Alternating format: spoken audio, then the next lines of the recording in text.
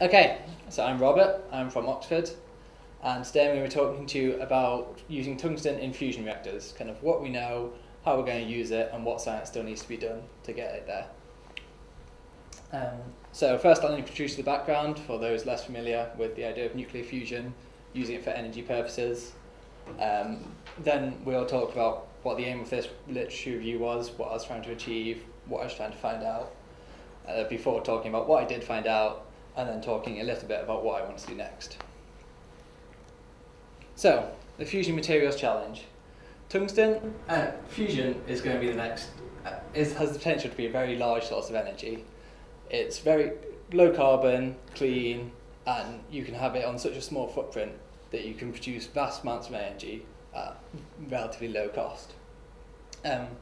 Historically, it's been very much a physics challenge. The idea of trying to keep this plasma confined within a magnetic field has been a very difficult physics challenge, but they're getting there. JET in Oxfordshire has shown that fusion can be achieved, and the next machine, ITER, will go on and demonstrate that you can sustain that for several minutes at a time. This is the fusion reaction we're trying to achieve by combining deuterium and tritium to produce helium and a lot of energy. One also critical thing in there is that neutron.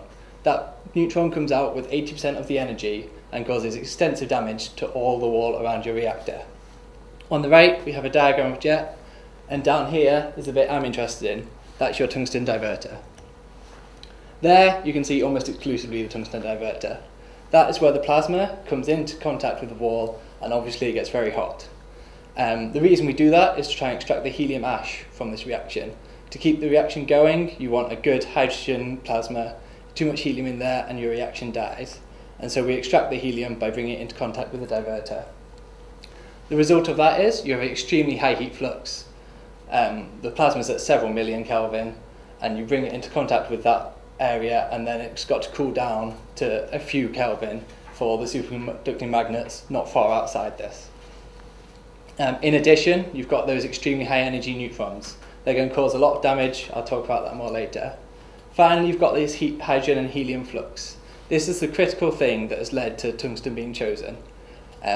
They tested carbon divertors, which are also good for thermal conductivity and could take had sufficient mechanical properties, but the critical thing was this ion flux causes erosion, and you've got to try and minimise that if you're going to try and get 5 to 20 years out of this divertor.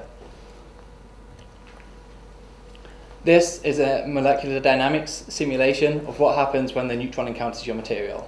This is where the literature review is going to be focused, and I'll be talking about this more later. But basically, you've got a neutron comes in here, interacts with an atom. This then knocks on many others, causing hundreds of vacancies and interstitials, shown in red and blue here, to appear. The neutron then fly off and will go many hundreds of atoms more before it interacts again. But it leaves behind this cloud of vacancies and interstitials. They'll interact, a lot of them will recombine, but some won't, and they tend to agglomerate with similar defects. As a result, you get loops made out of either interstitials or vacancies, and then this can lead to void formation as well. All of these defects then block dislocations, stop them being able to flow freely, and cause hardening of the material, which is what I'll be focusing on today. I'll also be using the DPA a lot, which I'm not sure if all of you will be familiar with. That's the idea of a displacement per atom. At 1 dPa, the neutron has caused every atom in that, on average, to have been displaced once. Most of them have recombined, and so the atoms aren't all in different places, but is a very large level of damage. The other things neutron do, as well as this direct displacement damage, is transmutation. The tungsten atom can absorb a neutron. This goes to germanium, which is 1 heavier than tungsten, with some beta decay in there. After 5 years in a fusion reactor, we're looking at being somewhere about the composition of the orange arrow there. However, that should be stable. The phase diagram tells you that's BCC, but actually we see both sigma phase forming and the chi phase forming, which are way beyond the equilibrium position. That's because of this radiation damage takes you far away from equilibrium. This excess of defects and things like that result in you having a very kind of non-equilibrium state. So, briefly the techniques that I'll be talking about. We use TEM to analyse. You can see precipitates, you can take the diffraction pattern, a lot of useful tools there. More recently, we've also used atom probe tomography. This is very useful for detecting these clusters before they become precipitates. So here you've got a slight clustering of rhenium at the bottom right at 33 dPa. There it wouldn't show up necessarily in your TEM, the diffraction pattern wouldn't have those bright extra spots on them, but you can just start to see that there's definitely some migration of rhenium away from an equilibrium position. In addition to understanding the microstructural changes, we want to know what effect that has on properties. Historically, it's mostly been microhardness testing. That has obvious limitations. You just indent the material, see how big your indent is.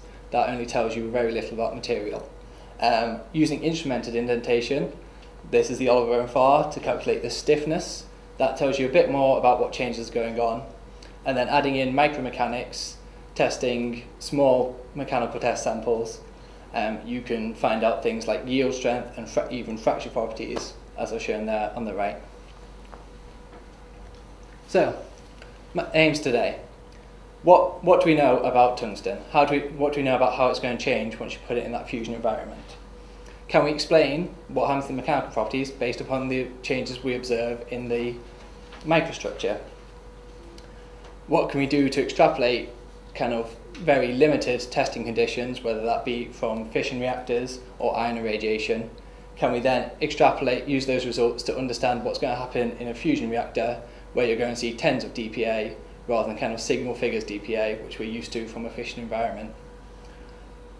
Also, what's the next step? What don't we know? How do we find that out?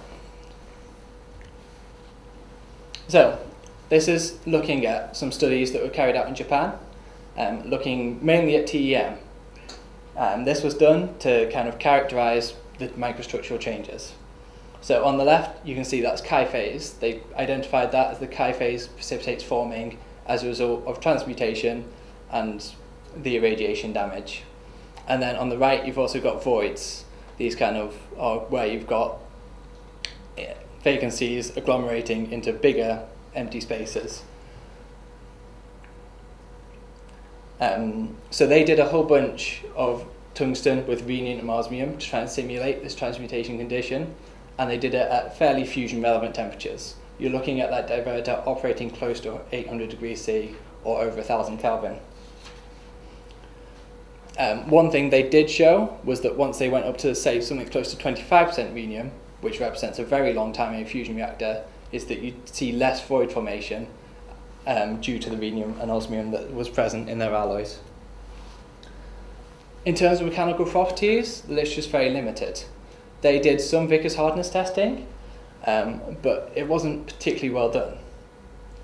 So one of the big things is they assumed no transmutation. They had a citation for this and quoted this, but kind of never examined that further. And if you look at this graph on the right, you can see that for 0 to 10% rhenium, towards the right hand side you still get the same level of hardening.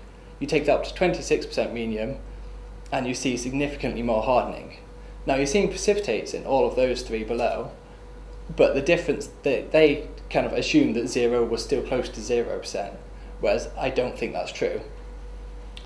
They didn't calculate it. Once they did calculate it, they showed it was 10%, but then they didn't measure it. It wouldn't have been very difficult to stick this in an SEM, take some spectroscopy data and show what the level was. But one thing is you do clearly see hardening due to these precipitates forming. Oh, so that's just to highlight the difference there. So here is using ion irradiation. We don't have the time or the money to put tungsten in neutron reactors, fission reactors for long enough to really get to the high levels of dPa you're going to see it in a fusion environment. So the best thing we can do to try and simulate that is by firing tungsten ions in. These cause damage much quicker, but in a fairly similar fashion, that when the neutron hits one atom, it kind of causes an instant cascade. You can imagine a tungsten atom coming in is going to cause a similar cascade with a similar amount of energy. Here are the changes in hardness. This is pure tungsten, and you get a very slight hardening with using ion irradiation. One key thing is it doesn't seem to very strongly depend on dose. This is a log scale and you're getting a steady but low increase in hardness. Add in that rhenium and you can see you get suddenly a big jump in the hardening level once you go above about 10 dPa. This was done with atom probe in tandem, and that's the point where you start to see this clustering. This is starting to show that very much the dominant effect in tungsten is due to precipitate formation. Your kind of loops and void formation don't seem to be having that significant effect.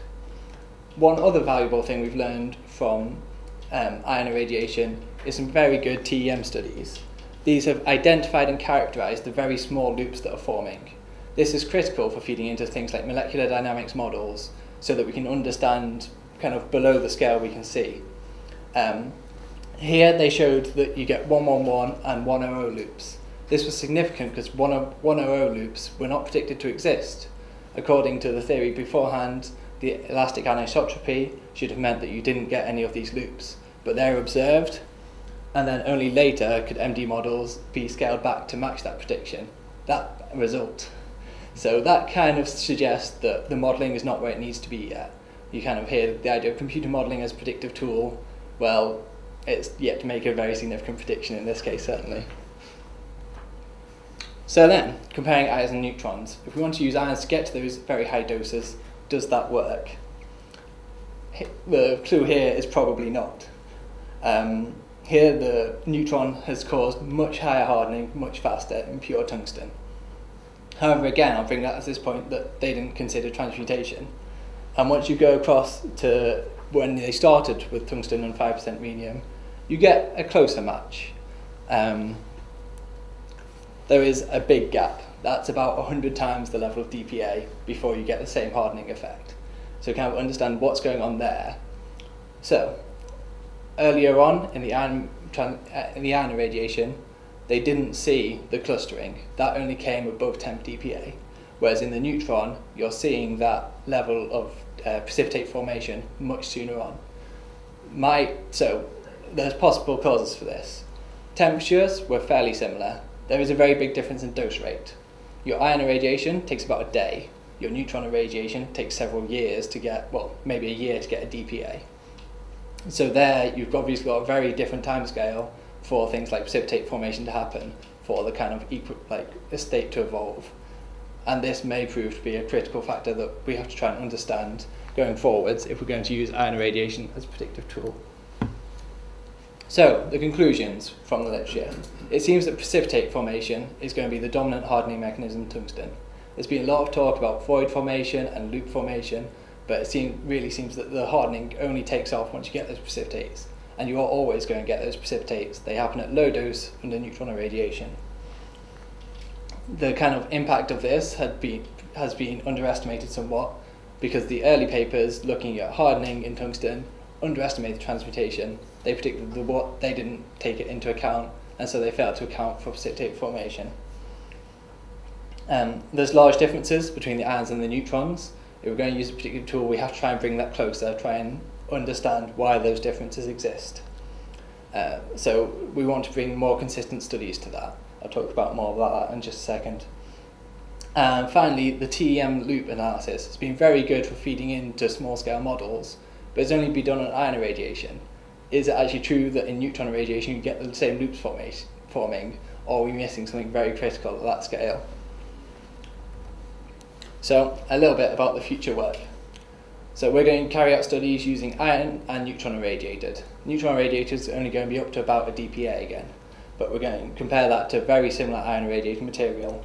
We're also going to critically match the end composition from the neutron sample to understand what the rhenium is doing there, and put it into, so say we've got 2% rhenium that we can measure at the end of the neutron irradiation, we'll put that into an ion irradiation and see what happens. Can we then try to achieve the same results that have been lacking in the past? We're going to use the same tests to compare. Neutron, previously only viscous hardness, the ion irradiated's only been nano indentation. There's obviously some differences there that we need to account for. And then we're going to build up this understanding of the microstructural changes and feed that in to the end mechanical properties to make sure we understand what's occurring there. Finally, multiple dose rates. This has been done on some iron chrome and would be critical for feeding into understanding what the differences are between an and neutron. It's been shown that it has some difference on precipitate formation, and that could explain that critical difference between the an and neutron irradiation. Thank you very much for listening. Thank you very much.